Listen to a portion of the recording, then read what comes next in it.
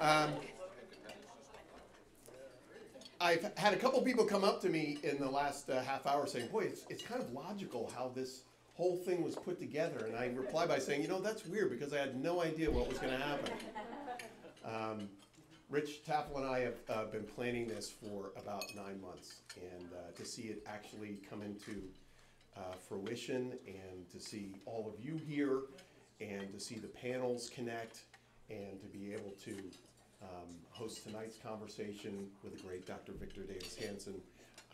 I am so blessed to be here. So thank you all. It could be said that this is a man who needs no introduction, but I will give one anyway. It is great to welcome back Dr. Victor Davis Hanson here to Pepperdine in the School of Public Policy. Victor has taught here in the past as our Simon visiting professor and has multiple connections here to the school. And it is both an honor and a pleasure to continue this relationship tonight. I thought it was particularly appropriate that Dr. Hanson would be our speaker tonight. In his Wikipedia description under occupation, it says, and I quote, writer, historian, farmer.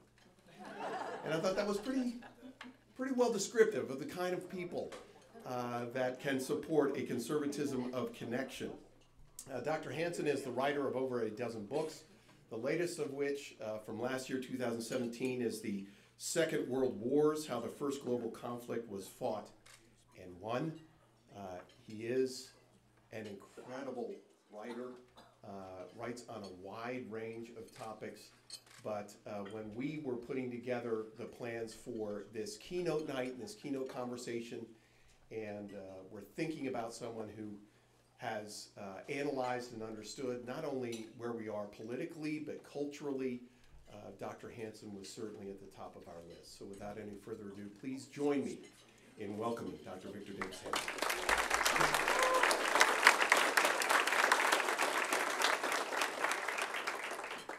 Thank you very much. I'm very happy to be back here at Pepperdine.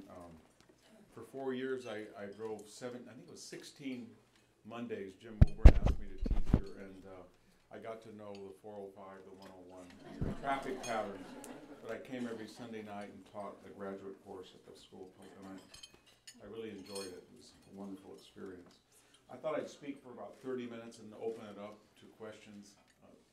Have you noticed that Donald Trump incites civil war in every institution you're affiliated with?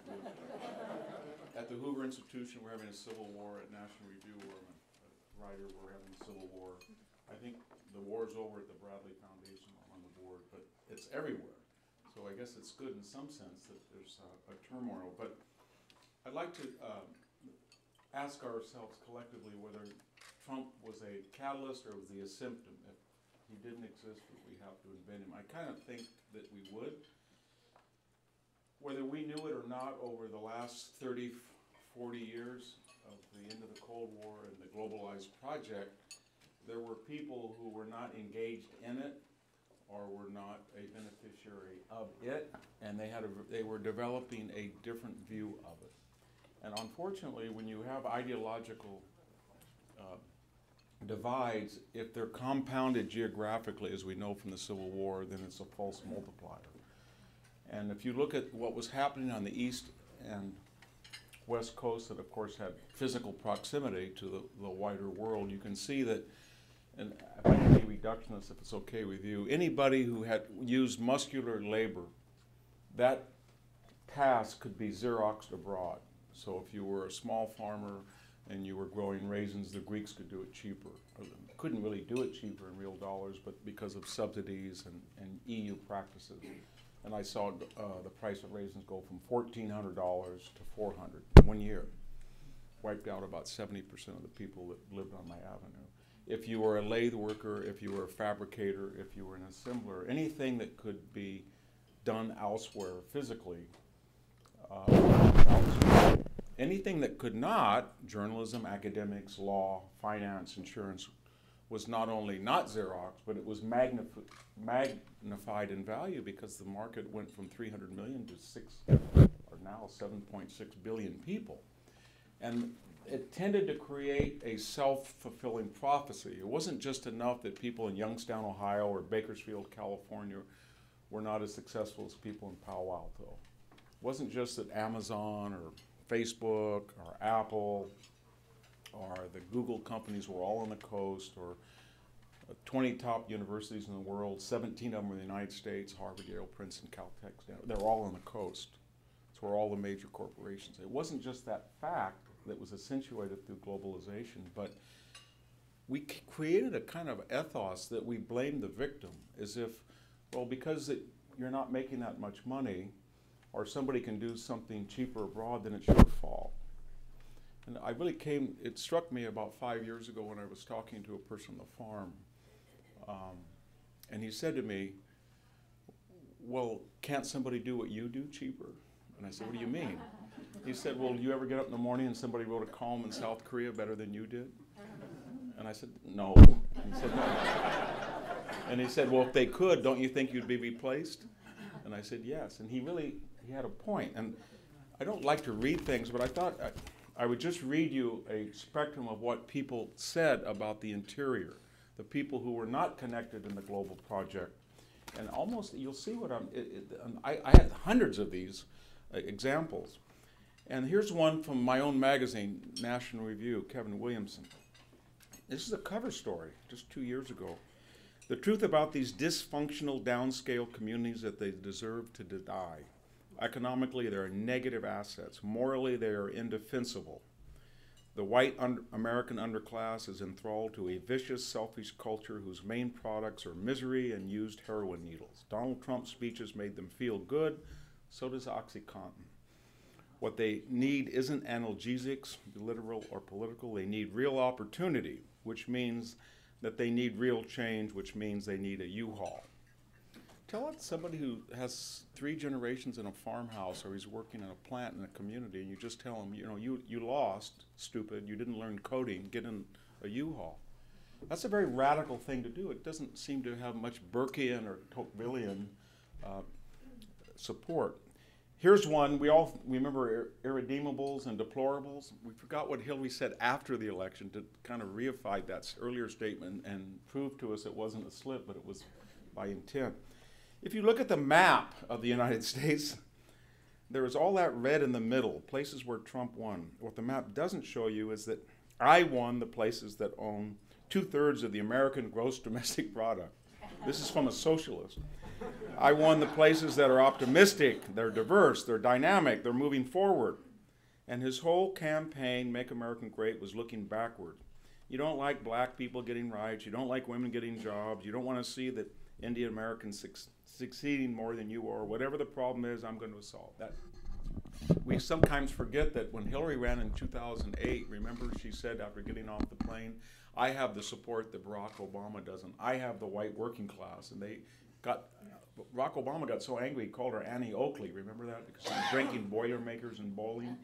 That same class that she tried to cultivate that turned on her, apparently, she's now turned on them. And then there was, this is from a conservative, Bill Kristol. Look, to be totally honest, if things are so bad as you say with the white working class, don't you just want to get new Americans instead? You can make a case that America's been great because it's a free society, a capitalist society. After 2 or 3 generations of hard work, these guys get decadent, they're lazy, they're spoiled, whatever. Max Boot, a colleague of mine on my military history task force at Stanford, kind of trumped that, if I could use that term. If only we could keep the hard-working Latin American newcomers and deport the contemptible Republican cowards, that would make America great. And I'll finish with a neighbor of ours at the Hoover Institution, Melinda Byerly. She was a CEO at a high-tech company, and she said after the election, one thing middle America could do is to realize that no educated person wants to live in a SHIT hole with stupid people, especially violent, racist, misogynist ones. When corporations think about where to locate call centers, factories, development centers, they have to deal with the fact that those towns have nothing going for them. No infrastructure, just a few bars and a terrible school system. If anybody's been to Palo Alto, you can see it's got some of the worst roads in the United States. And if you see the schools, the high-tech industry have abandoned the public schools and they're going to Harker or Sacred Heart or Castellea or the Menlo School. So even their exegesis is often flawed, but it shows a deep antipathy for what we call the losers of globalization. And that was the group that we know as the Tea Party, the Reagan Democrats, the mysterious 8 to 10, 12 million people who stayed home and supposedly cost Mitt Romney the 2012 election. And so there was this pool out there, and we had the finest, I think, cadre of Republican nominees that we'd had, much better than 2012. I mean, there was Michelle Bachmann and Herman Cain and all. We didn't have those people in 2006. We had successful governors, Scott Walker, Bobby Jindal, senators, Rubio, Cruz. We had outsiders who were really talented, Fiorina, Ben Carson. And yet we had this Manhattan real estate developer. And he was sort of like, you know, the polypragmon of Athenian comedy that screams and yells and rushes in, and nobody quite knew what to do with him. And what he apparently saw, what this establishment group did not, that this geographical divide could be leveraged. And he looked at the alternatives to it, and what the Republican establishment was basically saying is, we need a kinder, gentler republicanism. We need to play by the Marquess of Queensberry rules. When Mitt Romney was in the second debate and Candy Crawley sort of hijacked it, he didn't go outright, like Reagan did, and said, I'm paying for this or something. He just allowed it to happen.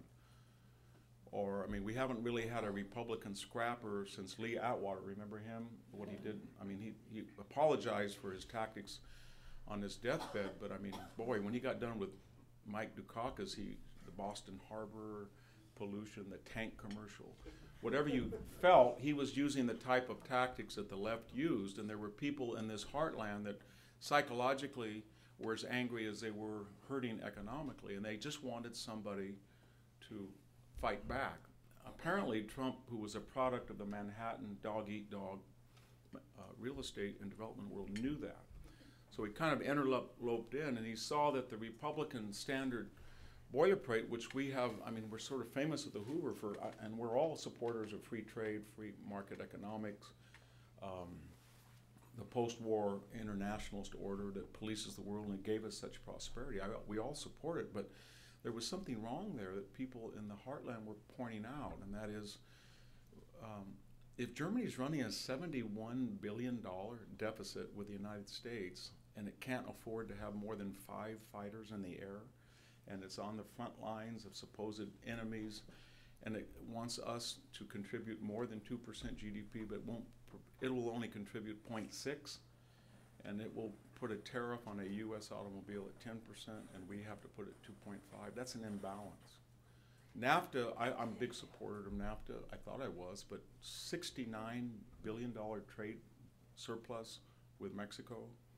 And did NAFTA create a kinder, gentler Mexico? Is it a safer place? At $30 billion in remittances go every year back to Mexico. And you should see it in my hometown. People line up in the Western Union office, and they will put $200 or $300 in cash next to the cleaners. I go and watch it happen. Many of them are, most, I think, have some sort of social support. And yet the president of Mexico, the beneficiary of trade subsidies, $30 billion, again, is channeled through cartels back into Mexico. And yet, did NAFTA make him a close friend of the United States? He said, you know, I have a sovereign right to protect people who are illegally in the United States. I want more people to leave, and immigration policy is not your own. That wasn't supposed to happen under NAFTA. It just wasn't supposed to happen. I thought to myself, if Mr. Obrador is elected on July 1st, what is he going to do? Is he going to say, I demand that we go from $70 billion surplus to $100 billion trade surplus with you? Is he going to say, I don't want your stinking $30 billion in remittances. It's too much of a burden on our expatriates, so we're not going to take them. I want all of our 11 to 20 million people back in Mexico. They're Mexican citizens and they're proud people. We don't want them in your damn country. He's not going to do that. And yet his rhetoric, if you take it to its logical extension, would suggest that. And so these issues were ripe to be manipulated on in the Republican establishment, who kept saying, don't question NATO. NATO is essential to American foreign policy. It is, but it was never envisioned that countries on the front line wouldn't contribute a meager 2%. Don't question trade, but it was never, fair trade was never defined that China had the right to expropriate technology as a process of doing business in China. And the idea was you started to see that the post-war order, it was ossified, it was calcified, it was predicated on the idea the United States is so strong and powerful that we can take a hit on trade, we can take a hit on NATO, we can take a psychological hit, we can intervene, we can create all, we're sort of like Rome, if there's a Mithridates or there's a Jugurtha who's a troublemaker, Saddam or Gaddafi, we can handle it because we're so wealthy and we're so powerful. And yet the country was hollowed out in the middle. And these people were saying, we're not that wealthy. It's not that good for us.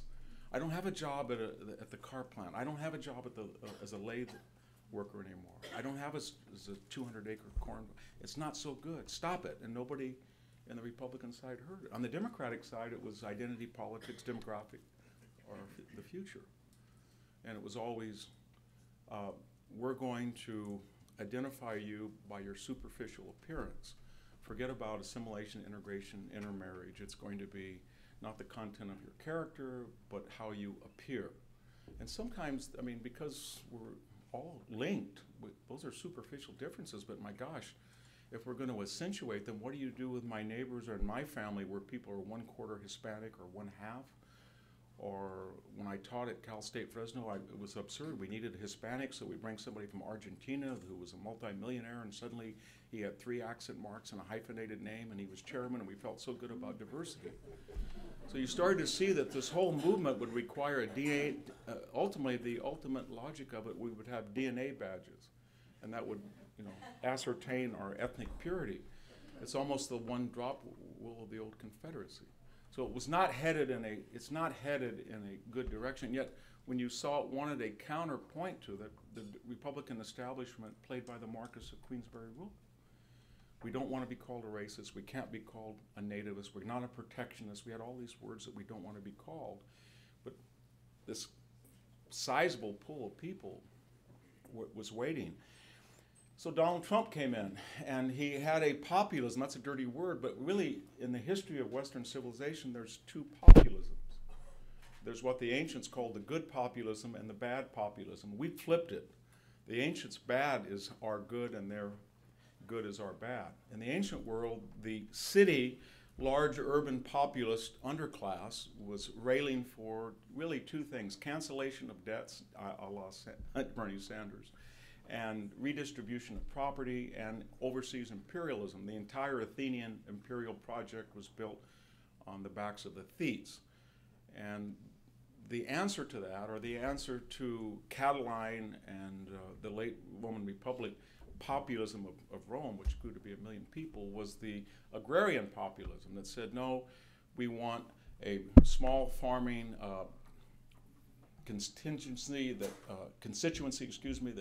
fights in the army. They are agrarian, they vote, but they have some qualifications to participate in democracy. It's sort of what Edmund Burke was talking about, the power of legacy and custom and tradition, or Tocqueville was talking about an anecdote to radical equality. So that populism was there, and it was not considered dirty as it is today. It was a broad-based idea that a citizen has certain rights and responsibilities, and living in the same place or honoring traditions of the past with understandable change when they needed to be changed was not a bad thing. And yet we had demonized that group and called them all sorts of names. So this was all there to be leveraged. There was one final ingredient that I don't know quite how Trump saw it, if he did see it, and that was, how do you reify all of these existing situations into a political agenda that can win? And he focused on, I think, 4 issues. Globalization, which I talked about. Trade, which he said is not fair. We call it free, but it's not fair. And he had a very reductionist, simplistic attitude. He always would say, if you remember the debates, well, if it's so good, why doesn't Germany adopt our policy? Or it's so good, why doesn't China do what we do? Or if it's so good, why don't these other countries do what we do? Or if it's so good that we have NATO, why doesn't Germany? And so it was always, well, wait a minute, if we're doing things so great and everybody else that has it so bad, why don't they just switch? And they didn't want to switch. People kind of made fun of it, but it was a powerful argument. The second thing was illegal immigration, and he really turned that issue to his advantage. He basically said, what is so moral or ethical about the first thing you do when you enter a foreign country is you break the law, and the second thing you do is you break the law by residing in it, not just breaking the law through the border. And he turned it almost to an ethical view. I went back and looked at speeches. It was always, well, these other guys are waiting in line, and they're trying to wait legally. This is not fair to them. And then he got onto the crime issue, and people would say, well, out of 13 or 14 million people, there's only 1 million people, so that's less than 8 or 9% have committed a felony. And he'd say, well, nobody should commit a felony. If a guy comes into your house, you have a higher expectation of behavior. And so he had these arguments that were not answered.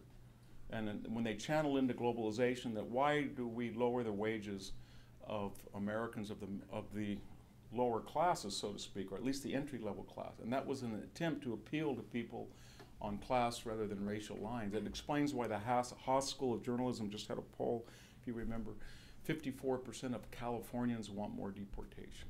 49% of Latinos polled they want more deportations. I was in the bank the other day and a woman said to me, a Hispanic woman that I've known since high school, she said, hey, Victor, you seen ICE lately? And I said, I did see ICE lately. They just busted 6 people on about half a mile from my house, covered with tattoos. They came in with the pickups. They didn't look like cars. They had them all. She goes, oh, great. We call them all the time. We tell them what time they're going to be home. And I said, well, what's the consequences? And she said, the consequences are they call us from Oaxaca and tell us they're going to come back and kill us within a few hours of arrival. So it's not what the media says. I don't find from autopsy and personal experience. That was another issue that really resonated, that Trump saw, that even though he was crude and clumsy and often cruel in the way that he articulated it. Then there was finally the post-war order, and that was the idea that going to Afghanistan or going to Iraq or bombing Libya. And of course he was simplifying, and he wasn't going to get, you can call him an isolation, but he wasn't a Lindbergh isolate. We have 800 bases overseas. We still have 800 bases 200 years later. When he said bomb that blank out of ISIS, that meant intervening overseas and using military force for the common good. A lot of it was rhetorical, but not all of it. And this really, when he started to say these things, and I supported the Iraq War. I remember I was in bed for 2006 for a week and 2007 for 2 weeks during the surge. And I remember talking to all these guys over there, and they all fit a pattern below the rank of colonel. They were mostly from the Midwest or rural upstate New York or places like Tulare, California. And they really read the papers, and I was thinking that a lot of the people who had really advocated for the war, not people who joined it and said, we might as well get rid of the SOB, he's a genocidal monster, but the Project for the New American Century, or all of these people. Do you remember the Vanity Fair in 2006? It was called Neocon Regrets.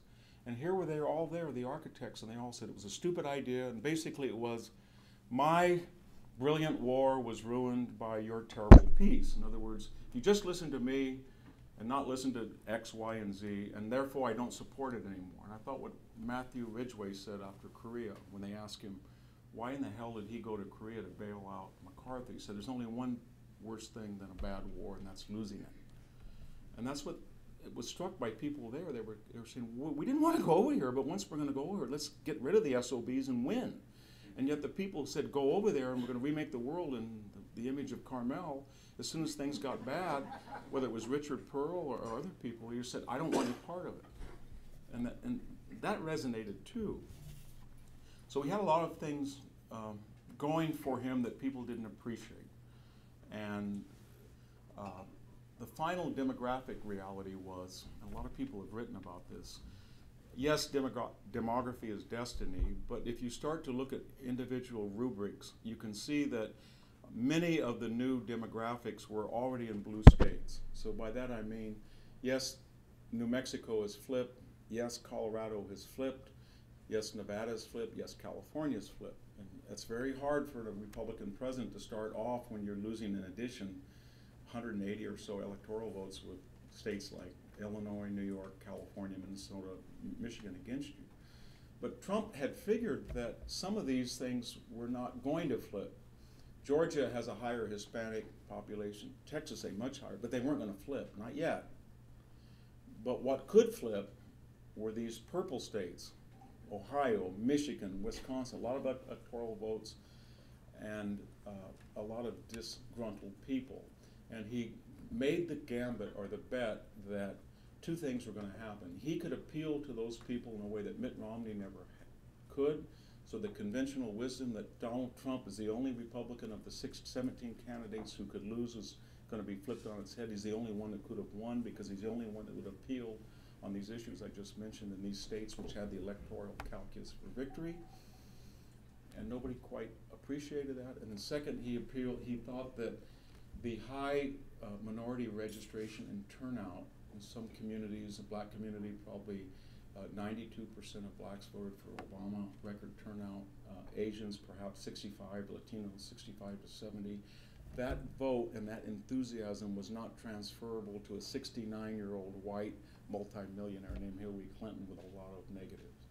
And those were two brilliant deductions that even though he lost the popular vote, had won. And so the Republicans have not had 51% majority vote since Michael Dukakis' election defeat in 1988, and they've lost 5 of the 6 last presidential elections at a time when they're very successful at the local and state level. And he understood that. I want to conclude is, what in the world is he then? Is he chemotherapy that he is crude and can be obnoxious, that's necessary to kill the administrative cancer? I've mentioned elsewhere, I think he's more like a tragic hero. And before you get angry and say there's nothing heroic about Donald Trump, well, there's nothing heroic about a tragic hero as we understand the usual term hero. The word comes from Sophocles and Homer, Achilles, Ajax, Philoctetes, Oedipus. And what it means is that a particular individual is facing a tragic dilemma.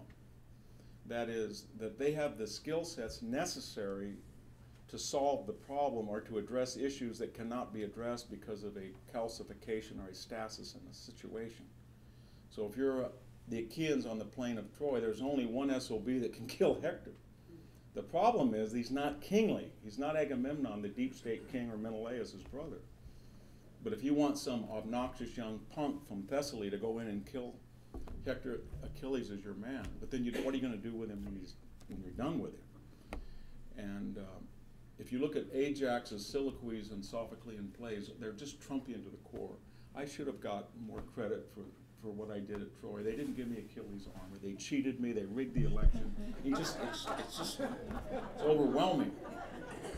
And we have these deep state characters in real life.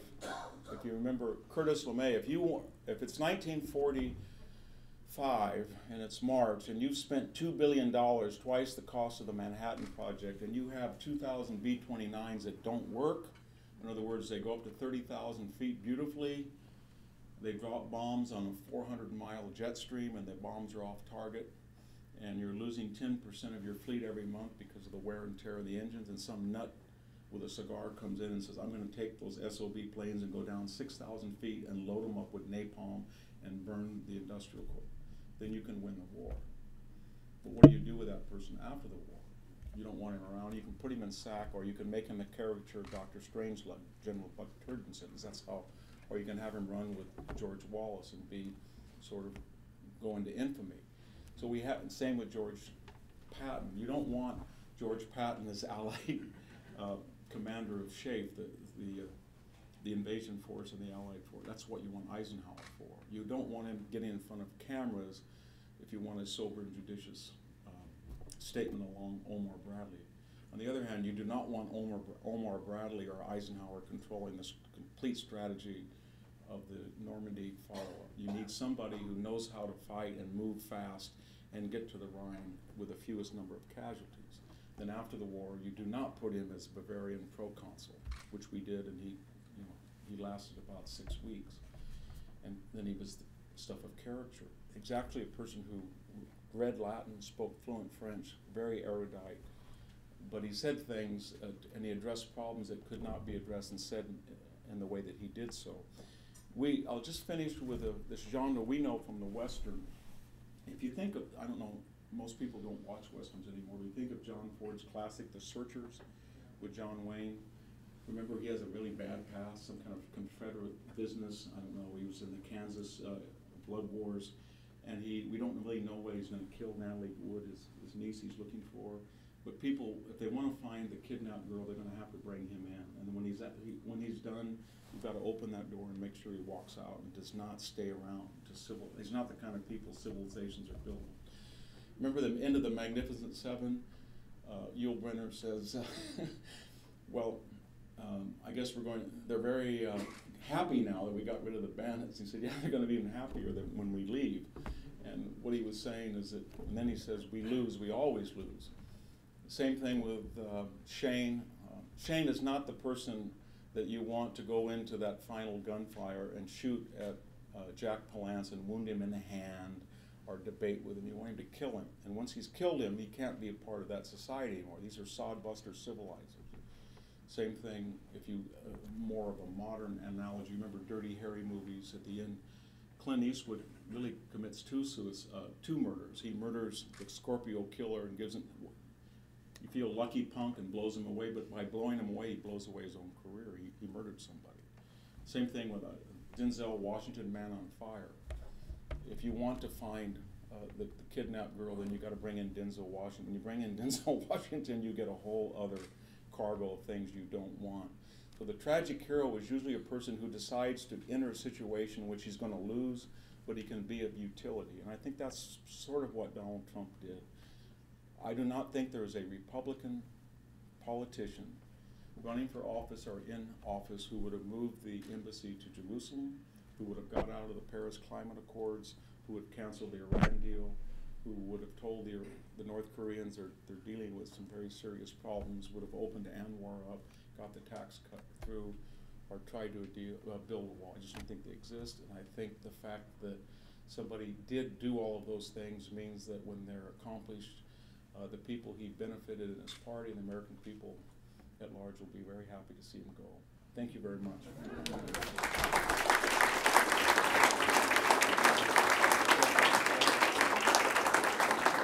I don't know if I talked to him. I don't know if you have time for a question. You do, about 15 minutes. Okay, yeah. Anybody have a question about? Yes. I love that ending, but the thing about Shane was he actually killed the guy. Yeah. Has Trump killed the bad guy? Well, I mean, no, but I mean, metaphorically, Trump has done things that are going to make, after he's successful, I mean, it even happened to Reagan. After Reagan really saved the country, the first thing George H.W. Bush said is, I want a kinder, gentler nation. He metaphorically used tools that Bush thought were not right. And so Trump, as I said in the earlier metaphor of chemotherapy, he's toxic and he's sounded in such a way.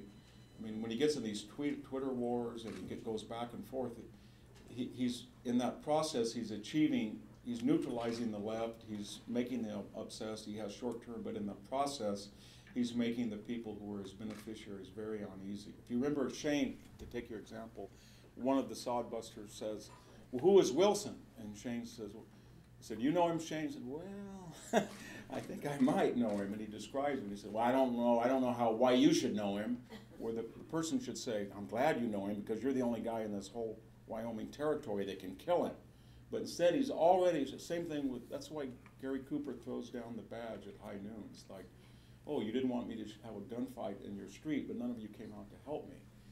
And so he doesn't want any part of it. When I say that he's not going to end well, I'm not necessarily saying that Trump will be ridiculed or destroyed or drop dead of a heart attack, but he might not. Psychologically, you can already see he's disengaging in some ways. If you don't mind, just how will we know, or what will make you think that he has actually killed that bad guy? He's one of the five. I think what would happen is that there would be certain benchmarks that he would achieve that were sustainable. One of them, I think, I just remember Paul Krugman said the stock market couldn't go where it is in Trump. It did. I remember that Larry Summers said that it was a fantasy to talk that in a postmodern economy you could achieve 3% economic. I think we'll probably receive this, we'll win 4% this quarter. There's a good chance of it. Peacetime unemployment's 3.8. I think next year will be the largest coal, natural gas, and oil producer in all three categories, which nobody ever dreamed of. There's no such word in the vocabulary anymore called peak oil, at least for now. So I think those things are benchmarks. Whether he will succeed, there's a couple of other things. He's redoing the judiciary in a very radical, I think, positive way. The two things that we'd all like him to address is entitlement reform and the deficit, and whether he can do that or not, we'll see. Yes. I think you're underestimating his endurance. Mm-hmm. And I think the issue that is going to move into the forefront is sovereignty. He doesn't use that word, Yes. but when he talks about make America great again, now we're going to keep America great. And I happen to be, you know, in LA we drive all the time, and I happened to hear John Bolton Yes. a couple of days ago, before the Russian thing. And he, with Mark Levin or somebody like that, but what John Bolton said, and it was like a harbinger, he said, listen, for what the president's going to do in the next few, you know, like the next Yes. month. So we should watch the sovereignty issue. I think that's right. I think the reason that it's right, it's not only the chief obligation, responsibility of a chief executive is his own people, but there's an inclusivity about it. The more you start talking about Americans, have you noticed that Trump is the only candidate we've ever heard that used the first person plural pronoun our? It sounds almost corny, but he says our farmers, our soldiers, our vets. You think Romney would ever say that, or even McCain? I don't think they'd ever use that word. Then he uses this weird word, beautiful. We're going to have such beautiful steel, our beautiful coal plants. And it's a nationalist idea, but it brings people together. And I think that one of the reasons the subtext of the hatred of him is that if he were to be successful in creating sort of a working class nationalistic movement, that would transcend racial categories. And I know that I live in a community that's 90% Hispanic and probably 40% illegal. I'm not supposed to say illegal, undocumented, but whatever. I would imagine that community was about 45% for Trump now. And I see it every day. I cannot believe it. But that's And, what I'm saying. and I think part of it is they see Trump as saying, I'm worried about your job. I don't care what you look like. I'm worried about your job. I'm worried about not sending you over to Afghanistan anymore. I'm worried about some guy in China who's ripping you off. And boy, and the other thing Trump has, he's a reductionist. So he believes that if unemployment gets down to 3.6, 3.7, then employers won't have any choice. They'll have to use American citizens if you close the border, and they will go into the inner city, and they will tell that inner city youth, they will communicate to them, you have the leverage now, not me. And people will bid for that person's labor. And Trump really does believe that, and there's a humanity to that. That's one of my problems with the Never Trumpers. When I hear all of this, the crudity that offends their social awareness or their class, I get kind of angry because I feel that, well, wait a minute, there's 6 million people that have jobs. The African American, there's 245,000, 250,000 African Americans who are working that weren't 2 years ago. That is a humane act. He needs to communicate that more, but I think you're right about the sovereignty issue. Yes. And real quick, there's been some pundits, and I think I may have heard this on Levin, complaining about the tariff situation and making a parallel to the time of the Great Depression as that occurred because of this, but they forget one key ingredient, which is the economy was in the toilet at that time. Yes. Versus now, where it's probably stronger than it's ever been. Yeah. So there's really no comparison. Plus, they're not looking at the fact that being a businessman, I think Trump looks at the situation with tariffs as the carrot and the stick. Right now, it's the stick, and he already talked about doing some things to maybe cut back with regard to China, but I think that could be dangerous because of their eventual. No, I agree, and I think one of the things I did when I went back, it was kind of painful, but I did read Art of the Deal, Art of the Comeback, You Can Become a Billionaire, and they all have a common denominator in the negotiation, and it's always, you want 90% of a deal, you just demand 90% edge, and then you scream in, that's number one, and then you're quite happy with a 52% edge. but you're not going to get 52 unless you demand 90. And then the second, you act crazy and obnoxious, so the guy wants you out of the room. and three, you bring up all sorts of intangible complaints that have nothing to do with the deal. You know, if you're dealing with a bank, you say, you know what, you screwed over my brother the other day, or I just read about you. That's what he does.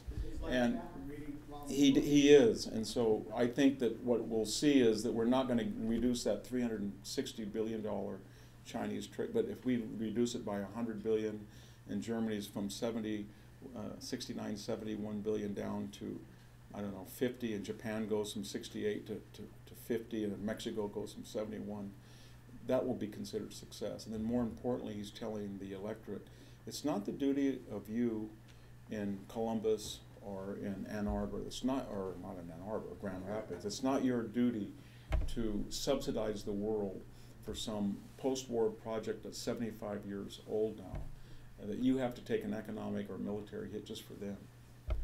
And of course, we've been beneficiaries of globalization and that post-war order, but I think that if it had gone on the way it was with the Republican establishment was headed, I think, into oblivion.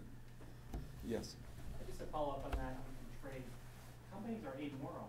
Their objective function is to increase shareholder value. Yes. I've been to China. I mean, you have major U.S. operations, companies that are there employing. Like, I don't see them changing their behavior just because the president's talking about tariffs. I'm just wondering if I'm missing something.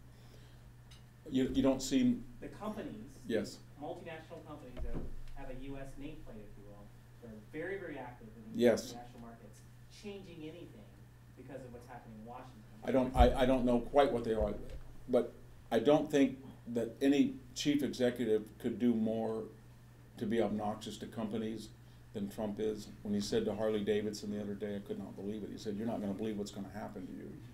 And then he said the next day, "You got a bunch of subsidies when we were in trouble, and now you're doing well and you're leaving."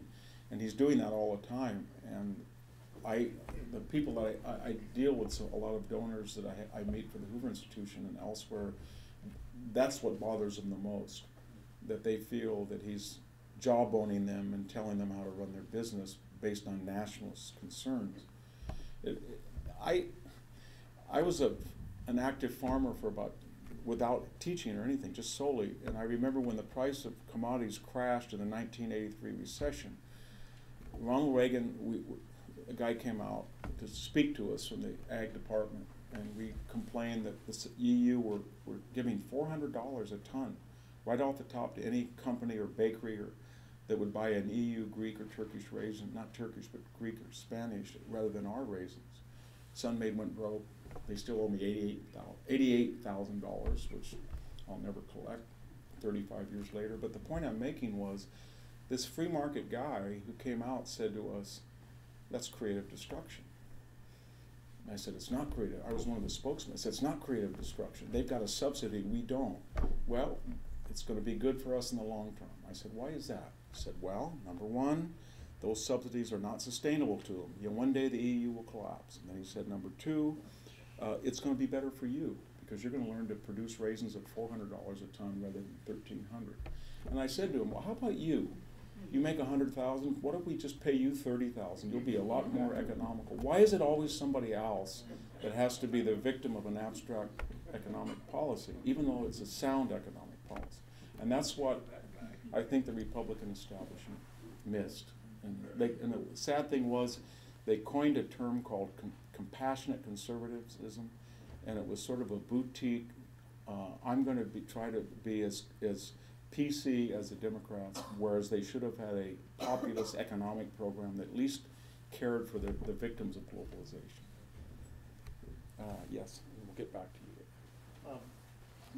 Aside from the judiciary, Yes. it seems, which is a giant aside, Yeah. major success. Especially today. You know. Especially given today's news and the conference started, I mean, all these things falling in is great.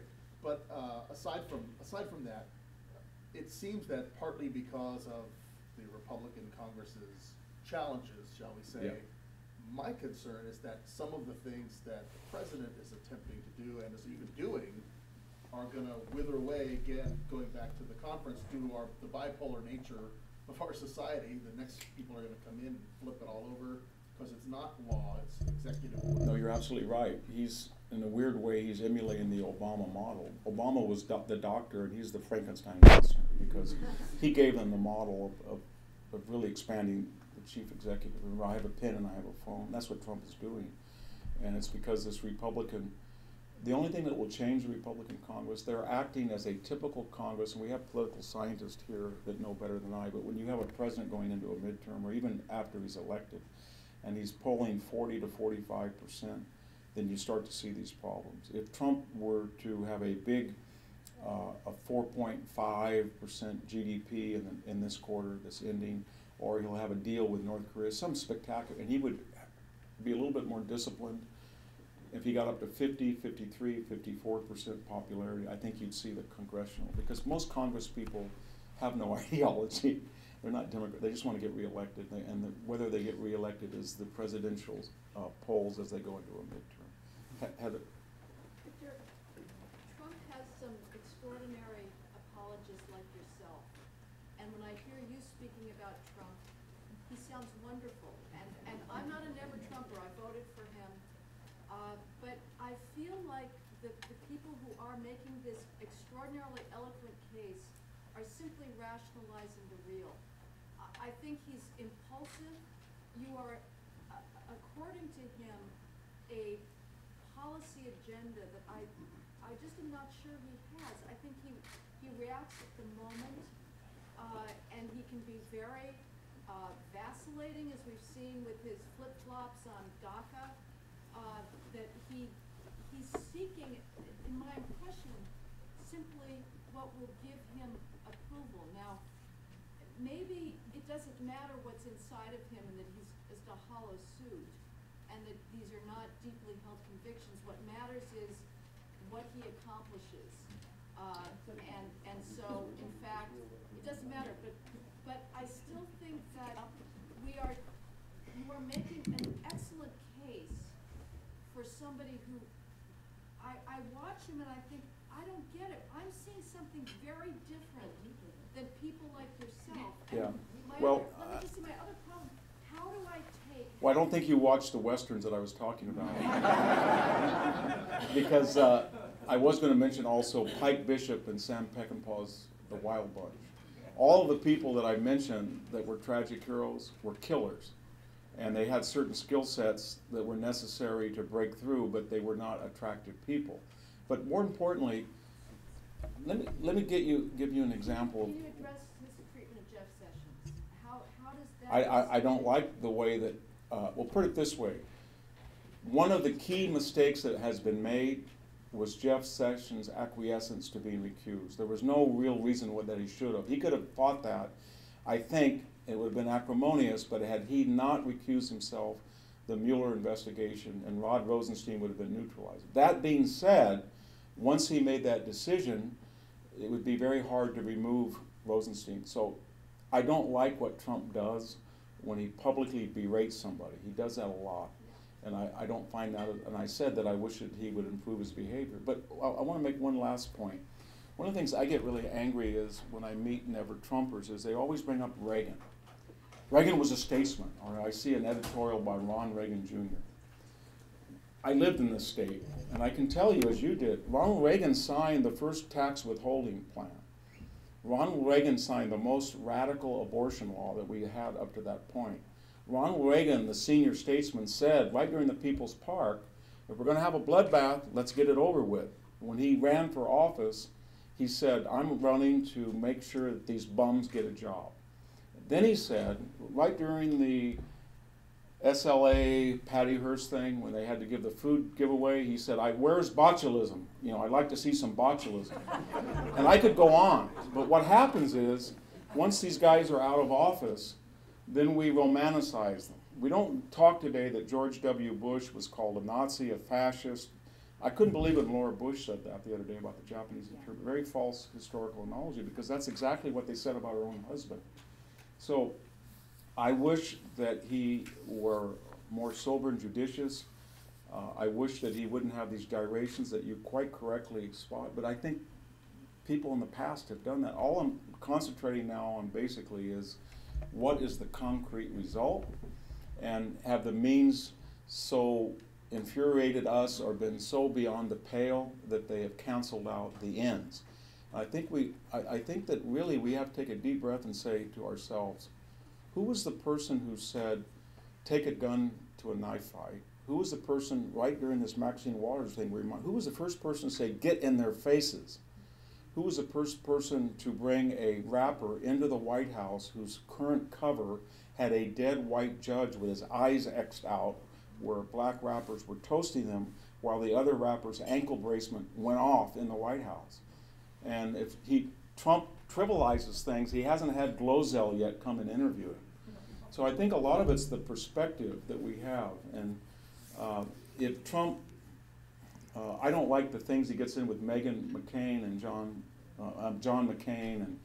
But I went back and reviewed all this. And one thing that was striking, he's a coiled rattlesnake that retaliates.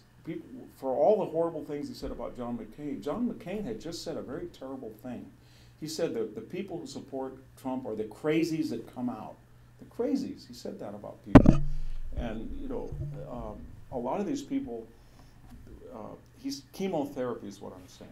And he's a catharsis to the whole thing. But he's not an attractive character in many ways. Yes, you have a question. One word you haven't used to describe him that I'm a huge fan of Yeah. Donald Trump, Yeah. lawyer educated, Yeah. mother of two. I would vote for him again in a heartbeat. Is Rodney Dangerfield. Yeah. Well, I actually have said that in an interview. Oh, okay, well then I apologize, so I'll let you have credit. But Yeah. I think he is, and he's if you But remember, I- Caddyshack character, especially if you remember the movie with Ted Baxter. Ted Baxter is the Republican establishment, and Trump is Raji Dangerfield. But the point I'm making is that his base, if you will, they feel like they're Rodney Dangerfield too. They do. And so I think, honestly, that even though he's a billionaire living in his tower, which is pretty gaudy, that he truly identifies with this populist. No, he does, and you hit it on the head, and that's why some of the brightest minds in political science missed him, because they couldn't square the circle of how can a billionaire, gaudy, exorbitant, arrogant guy appeal to somebody that's out of work. And the answer is take a look at his tie, or take a look at his diet, or take a look at his girth, or take a look at his Hair. Yeah, I'll give you one real brief anecdote, and that was I had to meet a very wealthy donor, and he said to me, a Jewish guy in Palm Beach, and he said, because I had so much money, I made so much money, he was like that. But he said, when I got down here, no Jewish club would let me in Palm Beach. And then I went over to the non-Jewish, and they wouldn't let me in either. So I said, well, how'd you get in to Mar-a-Lago? And he said, Donald Trump called me up. I said, Donald Trump called you? He said, yeah, I hear you've got a lot of money. And he said, I want you to come in here. And I said, well, did you do it? And he said, yeah. And first thing I asked is, how much does it cost? And he said, depends on how much money you have. And he said, well, do I have to pay more because I'm so rich? He said, no, you pay less. Because I'm going to tell everybody that you're in my club. So I said, what happened? He said, we played golf for 2 years every Monday. I said, so he cheats, doesn't he? I said that. He said, absolutely he cheats. And I said, then he makes bets, I read, and he never pays you. He said, one golf outing with him, and he's bet 6 times, he's lost all 6 times, and he owes me $5,000. And then he said he can't find his wallet or his checkbook. So I said, well, why don't you dislike him? Because those are really personal traits that are integral to a president. He said, because just when he does that, he walks over to a caddy and hands him $1,000 and says, I heard your kid has gotten in a wreck. Or he runs over to another guy and says, well, you need to upgrade that car. It's a disgrace to my thing, and gave him money for the car. So there's something about that we haven't quite figured him out yet. But one thing I think we have to really avoid, all of us, is this post facto puritanical idea that we have of the American Republic, that it's never been this tawdry before. Franklin Delano Roosevelt was having an affair with Lucy Mercer inside the White House, using his daughter Anna as a conduit to make sure that was happening. Harry Truman was drinking, smoking, cigars, playing cards. He went after a critic of his daughter and called him an idiot and said he was basically going to emasculate him. He said about Trump, Douglas MacArthur, 5-star general, I should have fired that SOB a long time ago. And he was a very crude, he said in the 48 election, basically Tom Dewey was a Nazi. Terrible thing about a good man. So we've had very successful presidents that have been not very nice people. I mean, so far, Donald Trump has not taken his phallus out, held it in his hand, said to his cabinet, does Ho Chi Minh have anything like this? That's what Robert Carroll said that LBJ did. And when he wanted to humiliate an aide, he defecated in the toilet while he dictated to him. So we had things that have gone on in this country that before the age of Facebook and the internet and globalized instant communication and this crass culture that we're not, we weren't aware of. But this idea that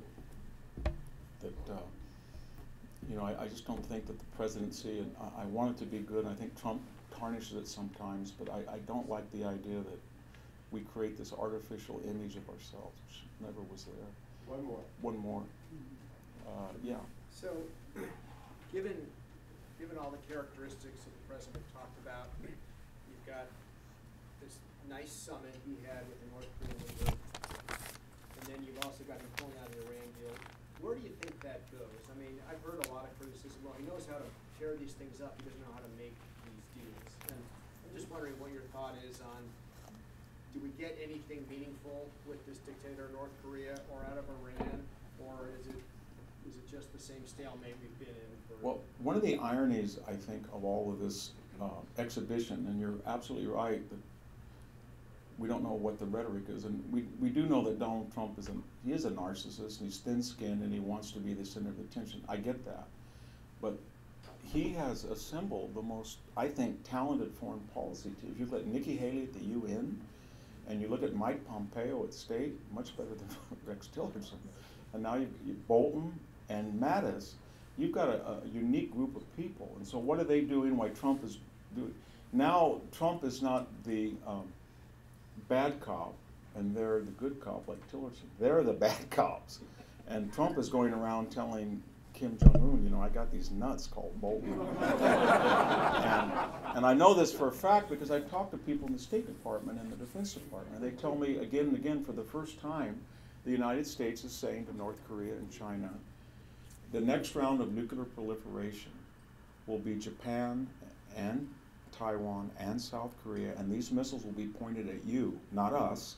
And you broke the convent. You let your dog off the leash and got nuclear. We didn't, but they're going to go nuclear. And then they're saying to China there's trade ramifications, and we're going to keep doing this with Australia. And that is the first time a president's been serious. But to make that work, it wouldn't work with Mitt Romney as president, because if Mitt Romney was asked, he'd say, I'm just abhorred by the idea that Japan would go nuclear. So Trump exaggerates, but beneath all this, same thing with the Iran deal. He want to get out of Iran and do this, and then, but under the radar, these people are very adept. If you've been reading these sanctions around, they're having protests in the streets. They're really starting to bite. And then he's telling people in Europe and in the Middle East, as I understand it, that same thing. Egypt, Saudi Arabia will go nuclear if Iran goes nuclear. And they're going to be pointing missiles at Iran, not us. And they're telling China, look at your borders. You've got a nuclear, look at China and Russia, that area. You've got nuclear India, you've got nuclear Pakistan, you've got nuclear North Korea. Do you really want a nuclear North Korea and nuclear Iran? And so what I'm saying is I would be very worried if Trump had a bunch of Steve Bannons, whom I know and like, but nevertheless I would not want Steve Bannon doing these negotiations. So he's got some very good people there, and he seems to understand that, and he's comfortable with them. So he's playing a role. I know there's a danger of always bad cop, good cop, and you'll have to deliver, but so far the country's in good hands with the people he's appointed at state, defense, national security, and UN ambassador. Thank you very much.